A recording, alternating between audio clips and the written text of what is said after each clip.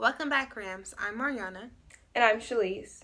This week, we're back to our normal broadcast. So here's Miss Ray in Ramily with Ray.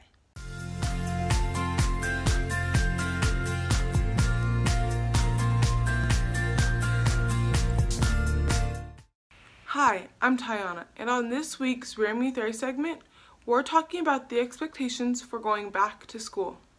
Oh, hey Rams, what should you expect from hybrid learning? It's time to come back to school, and I am excited about it. So the seniors this week have been figuring it all out for you. If you have not read your emails lately with the plan for hybrid learning, please do.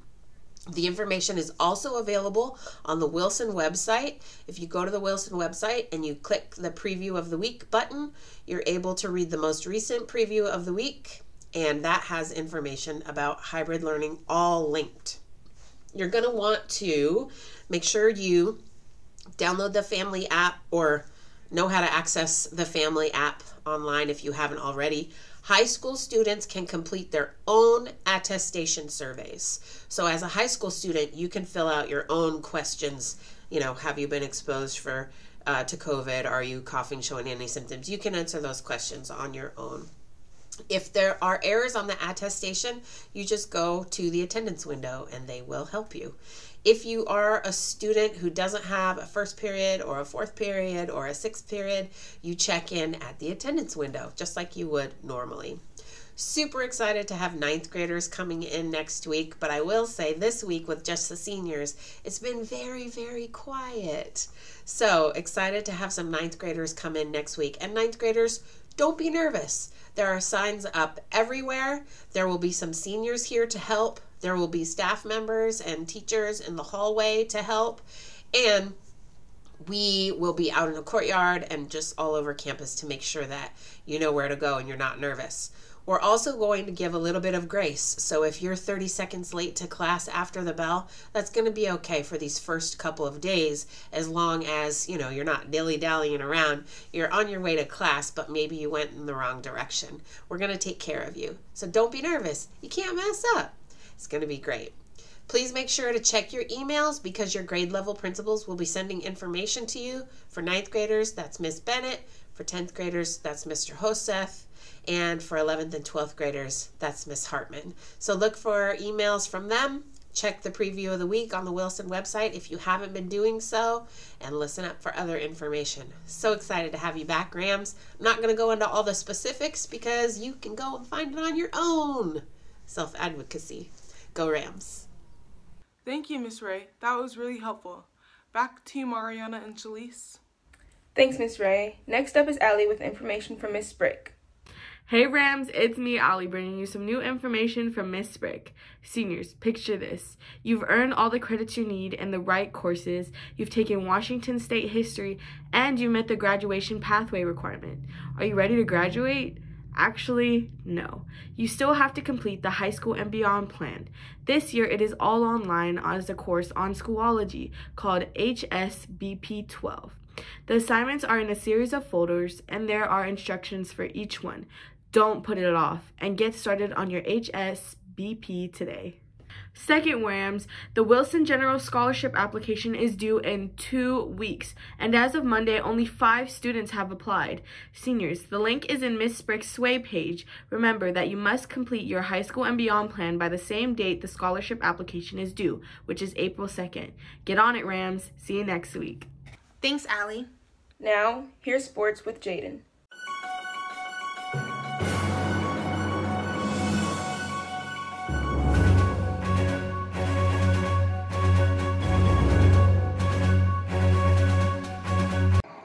Welcome back to RamTV. This is Jaden, reporting back with your news. Last Friday, we lost 48-12 against Lakes. The next Friday, we play Lincoln at 7. Stay tuned to watch the game. On Monday, it's a new sports session. Go out there and have some fun. My guy John's on the building. Yes. Thanks, Jaden. Now let's take a look at more sports news with Kayla. Hi, I'm Kayla and welcome to Sports at Wilson. Here are some previous highlights from golf and volleyball.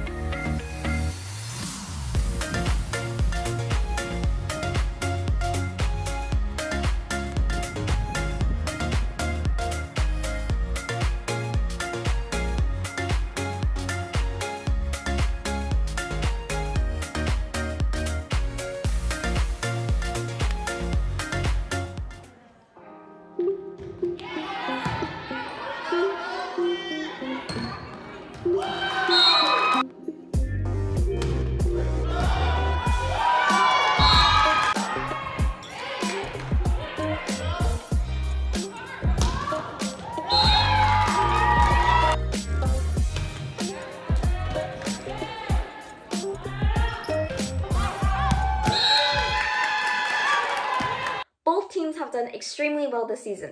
On the docket for this week, tonight, March 26th, Varsity Boys Football versus Lincoln at the Stadium High School Bowl at 7 p.m.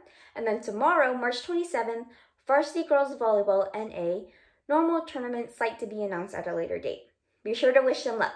Back to you, Mariana and Shaleese. Thanks, Kayla. Here's a segment that we haven't seen in a while. Jackson's book review. Hello Rams, my name is Jackson and welcome to this week's book review. Today's book of the week is The Anna Boys, published by Neil Gaiman in 2005. It is a fantasy novel about two brothers descendant from a trickster god named Anna who help each other throughout the book. This is an amazing book and I would highly recommend reading it. I loved it and you will too. That's it for book review this week and I'll see you next week. Bye Rams! Thanks, Jackson. We're going to try to put a smile on your face. Here's Weekly Positively with Ellori. Good morning, Rams. It's Ellori for Weekly Positivity. This week's topic is the COVID-19 vaccine. 14-year-old Benjamin Kagan recently founded the Chicago Vaccine Angels, a group that helps people book appointments to get vaccinated. Senior citizens who qualify for the vaccine now may have some trouble accessing the computer or signing up for treatments online.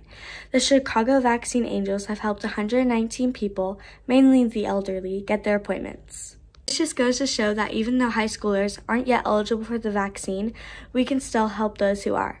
So stay safe and go Rams! Thanks, Ellori. Now, let's take a look at the yearbook commercial with Trinity.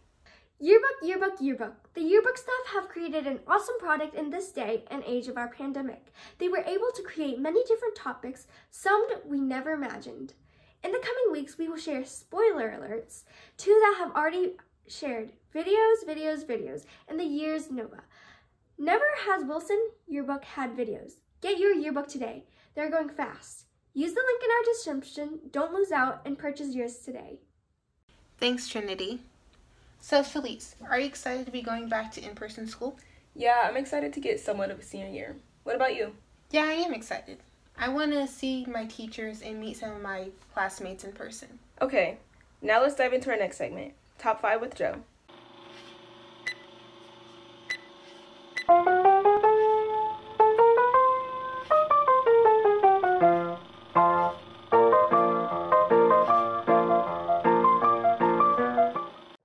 What's going on, Rams? My name is Joseph. Welcome to Top 5. This week we have a very special one. Since Miss Ray did her Top 5 and copied mine, I'm going to do my Top 5 songs. So let's get into today's video. Coming at number 5, we have Blinding Lights by The Weeknd. It was an okay song, but it's kind of overplayed now a little bit, but it's alright. Coming in, number 4, it's just, if you're a gamer, it's the Minecraft theme song, obviously, like all the boys, like we know this by heart, we get, like, you gotta know it. And coming in at number 3, we have Somebody's Watching Me by Rockwell, featuring Michael Jackson. If you like the old school music, Michael Jackson, it's a good song. I'd recommend listening to it. Coming in at number 2, we have What Is Love. This song is a classic. Like, literally everybody knows this song. And if you don't, I'm very disappointed. I'm just kidding. It's just a good song. It's iconic. But last, certainly not least, number 1.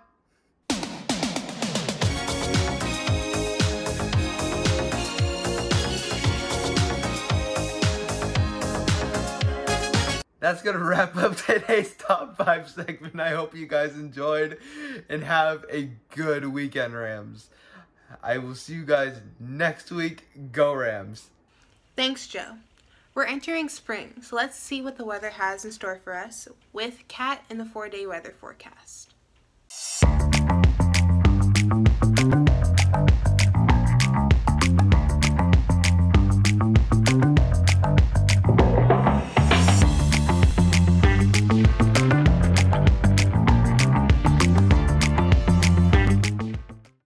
Hey Rams, it's Kat and welcome back to Weekly Weather Forecast. This week we have Saturday through Monday consisting of showers, with Saturday's temperatures being 51 to 38, Sunday 48 to 40, Monday 51 to 37, and Tuesday partly cloudy with the temperatures of 55 to 39. That is all for this week, and please remember to stay safe.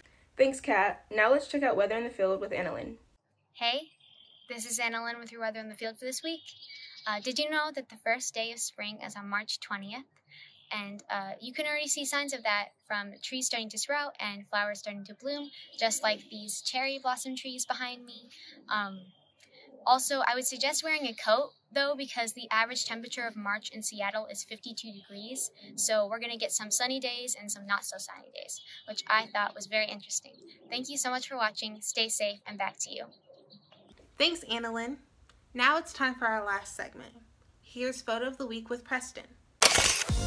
That's an awesome abstract. It was well lit. Here's a star example of vibrancy.